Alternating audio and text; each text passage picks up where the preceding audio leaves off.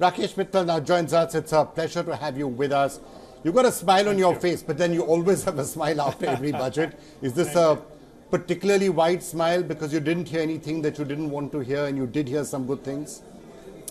Well, I would say certainly yes. I would like to compliment the Finance Minister for a growth-oriented and a very, very focused budget on inclusive growth. Clearly, the 7 priority sectors which he talked about covered the entire gambit of what the industry was looking forward to, what the middle class wanted, and more importantly, the segments of society who need a very, very supporting and helping hand.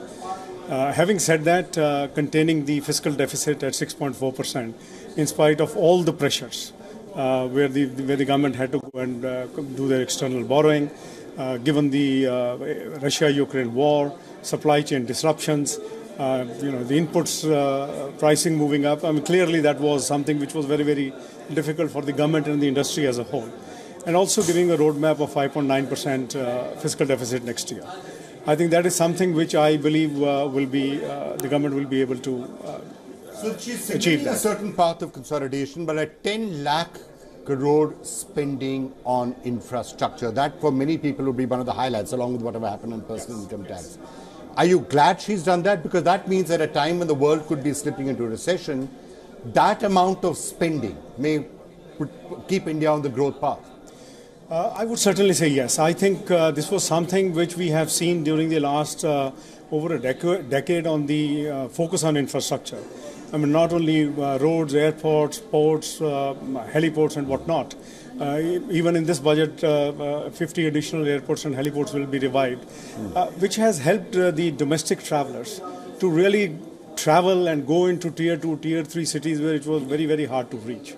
Yeah. Having said that, this will certainly spur growth and the focus on tourism, which she talked about, which I believe is something where domestic and international tourism are both very important to the country, not only creating jobs, employment opportunities, but I think more importantly, I believe with all this spending which the government will do, which will keep the growth and the employment generation on, but more importantly, private sector also having spent about 4.5 lakh crore on capex this year, still yet not finished, a quarter to go. I believe it is time for the private sector to unleash their animal spirits now. The government has laid down the roadmap. They are supporting in any which way, whether it is the PLI for manufacturing sector, whether we look at urban revival growth, 80,000 crore on affordable housing, money being spent on DBT, 47 lakh youth on tourism. So all this is a great positive. I would like to see a private sector spending. Yes, I mean, the private sector is already starting to move, clearly we see. And I believe that the next few years, few decades is something where we need to work together.